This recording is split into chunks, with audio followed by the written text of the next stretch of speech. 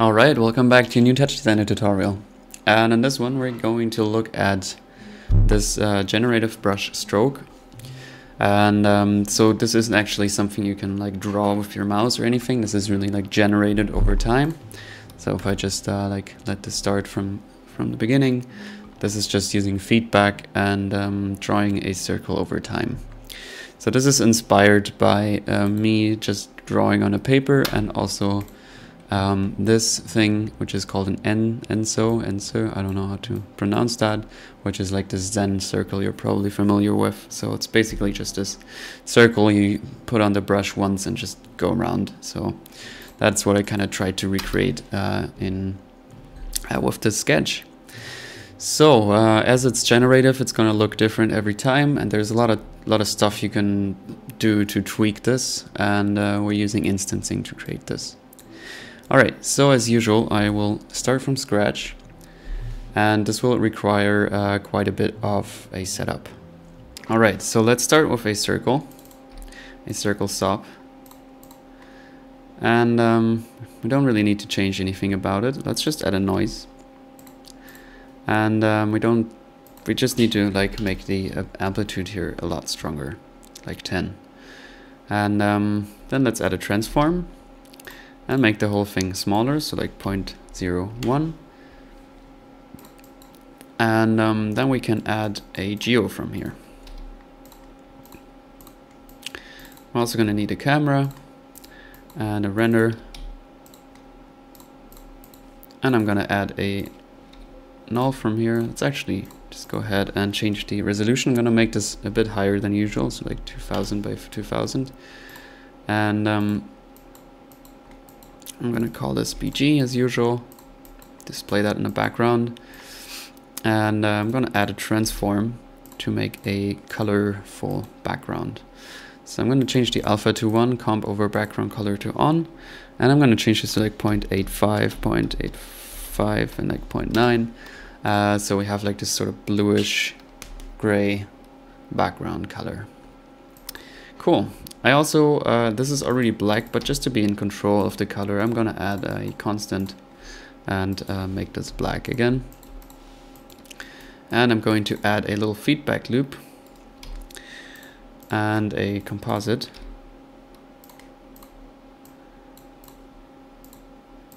Like a feedback and a composite, and just change this to add. And let's just drag this back onto the feedback. Let's just bypass these for now so we can see what's going on better. Alright, we don't need to see all of these viewers. So what we need to do now is to create an instancing network. Alright, so as you might have guessed already, this is all based on noise. So I'm going to add a noise top, and I'm going to change the resolution to 1000 by 1. So we just have this thin line of 1 pixel height and 1000 pixels width. And I'm going to change the pixel format to 32-bit float mono. We just have one channel, so we can just use mono. But as we need to like map these in 3D space, we need to have 32-bit float. Alright, I'm going to change the scale here to 6, and I'm going to animate this. So ABS time.seconds times like 0.1. And I'm gonna go here, and we don't actually need any harmonics. And I'm gonna go down with the offset as well. So it should look something like this. Maybe change the seed. And let's go ahead and add a ramp from here. So we're adding a ramp from here because we want to use this ramp as a TX value. And we have set the resolution here already, so we can just like pipe that in here, and now we get the same resolution. And now from here we can use a math, and I'm gonna change the range to like 0.4, from 0 to 0.4, and I'm gonna add a null and call this TX. Let's now go to our geo and turn on instancing and use TX for the translate OP, and then use the R channel on a translate X. Let's actually also go to the camera and change this to orthographic. Right, so what we now want to do is we want to go to our geo, and we want to be able to like move this around like this, like a clock, and want to start from the top. And also we don't want to like have this be stick at 0, because if we look at the reference picture, there's like a huge white part in the center, and we want to only draw at some point there. So we can like set the pivot to 1 and the translation to like -1, or like, you know, go a bit down like 0.7 and 0.7, something like that. So now if I move this around, you can see it moves around with like a space in the center. So let's actually set up the LFO that's controlling all of this. So I'm going to add the LFO here. We're going to come back to the instancing network. I'm going to change this to ramp and like make this quite a low frequency, so like 0.05. And I'm also going to like make this bigger and like orange or something, so we know it's a bit more important than other operators. Right, so let's now add a math from here and a null, which we're going to call rotate. And this math, let's change the range to 0 to 360, so it's like a full circle. And now we can add that here. So now if I pulse this or reset this, you can see it always starts there. I wanted to start at the top, so I need to like add -90 in the expression here. So if I now restart this, it always starts at the top. And for me, it's fine that it's going counterclockwise. I actually like that more in this case. I'm also going to add a keyboard in, so I can easily reset this and just use that channel here. And now we want to look at the feedback loop. If I just unbypass these, you can now see we're like drawing this onto the screen. I also want to be able to reset the feedback loop with my keyboard, but I also want to like reset it once the circle has like gone around fully. So I don't just want to use this channel, but I'm going to use a little, like we could use a trigger, but I don't like the trigger. It doesn't work. It rarely works the way I want it to. So I'm just going to use a logic, set it to when outside bounds, so just set it to like 0.001. So it's only going to be on if it's between 0 and 0.001. So if I like reset it, it's shortly going to be on. So I'm just going to make a null from here, call this reset.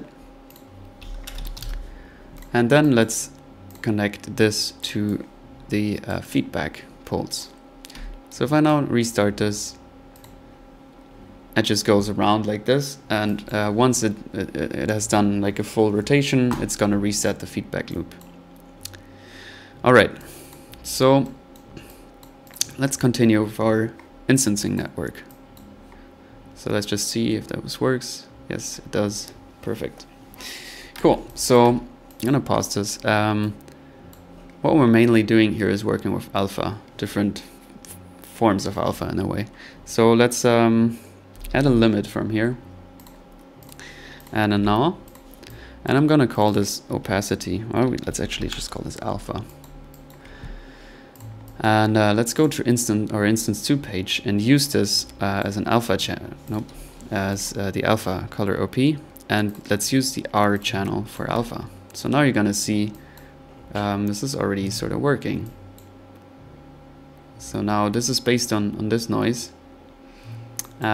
So wherever there is like black here, it's gonna appear as white here. So as no paint basically. Okay, and why I have a limit here is so I can like unsmooth this a bit. So I can like change this to round and like 2. So it cuts off a bit like harder. I like that. All right. So to make this a bit more interesting, let's just copy this noise and let's add a composite here and add that in here. And on the second noise, I'm going to get rid of the scaling here. Actually, let's just make this like 2. And also gonna change this to like 3 and change the harmonics to 1. And change the amplitude to 1. So now you can already see this sort of taking effect. So we don't just get like the straight sort of lines as we do here, but this is being multiplied with this, so we only like get these patches. And once it reaches the top, it resets, and yeah, cool.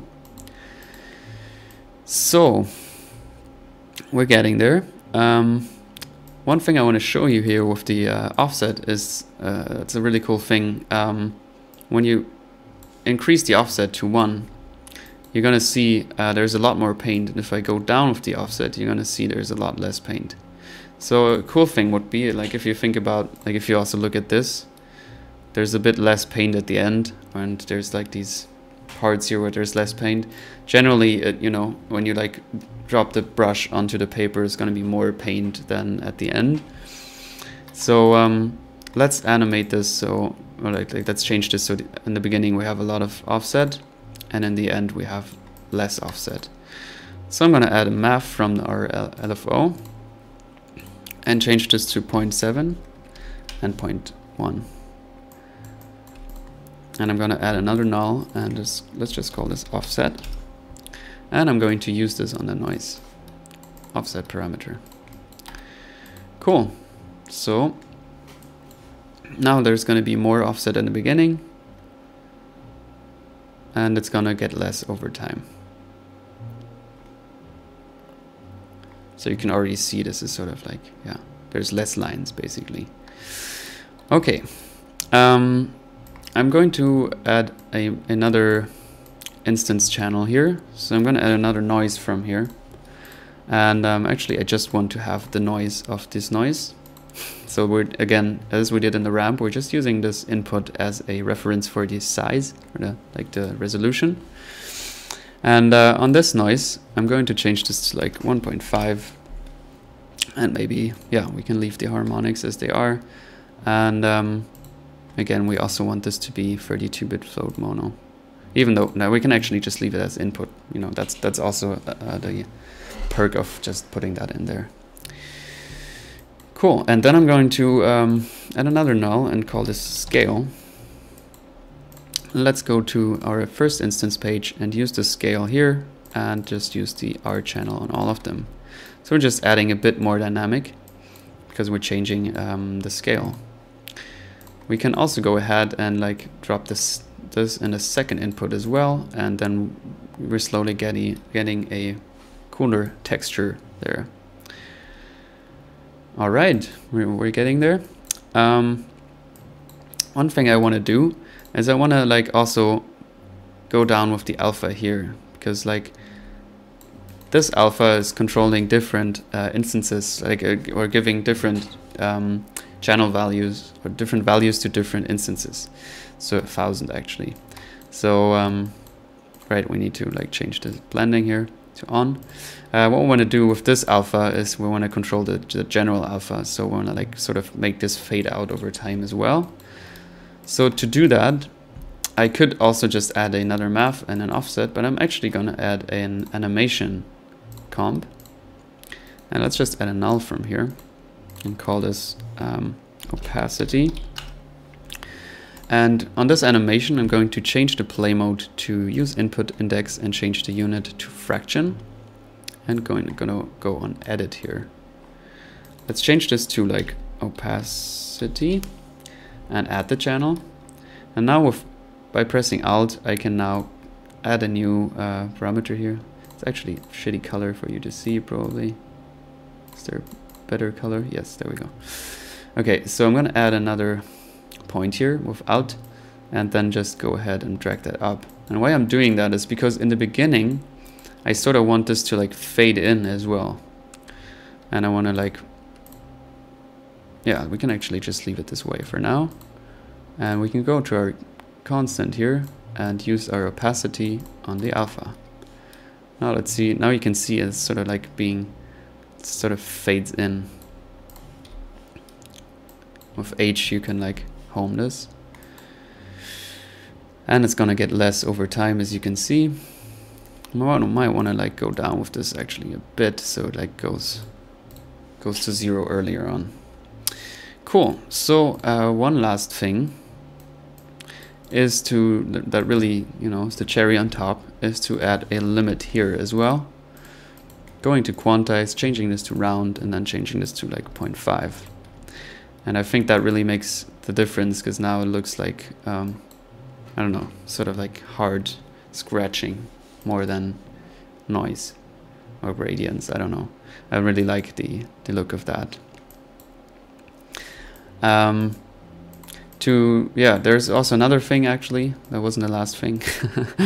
Another thing I want to show you, and that is that you can also add another noise here. So lots of noises. Gotta love noise.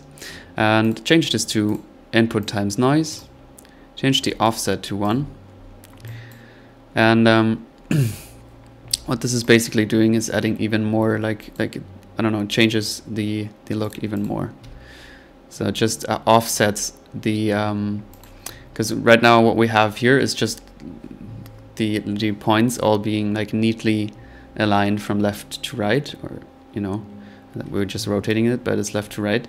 And what we're doing with this noise is that we're just like offsetting that a bit and changing that. So we're adding more of this scratchy feeling. I like the scratchy feeling.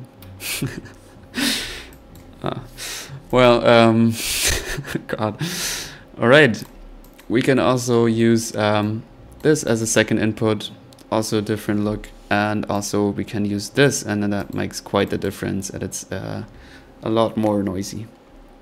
But I don't like it that much. So this is my favorite.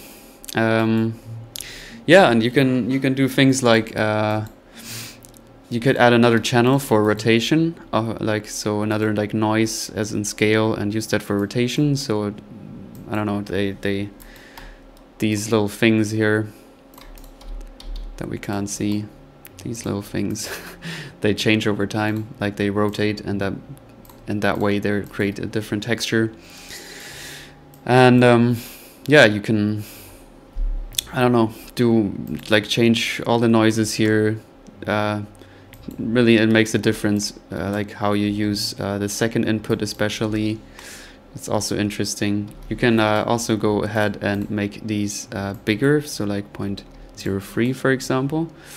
And it's also different look slightly, but it really gives this grungy kind of texture look. And yeah, any kind of post-processing. Right, post-processing. Let's add a displace here. And a noise. And let's just put that in here and change the output to just noise. Let's go ahead and just change the displace very slightly, so like 0.0, like 0.1. And let's just go down with the amount here. Let's go up with the period, maybe go down with the harmonics. So this way you can make an even sort of more organic looking circle. So you can like change this, or like add more harmonics. Yeah, so this way it's even more interesting. And one last thing I want to show you regarding that is that you can add a from here. So every time it resets, we can add like a count and a null. Let's just call this seed, and then we can use this as a seed for the noise. So every time I reset, we're gonna have a different seed, so we're gonna have a different displacement.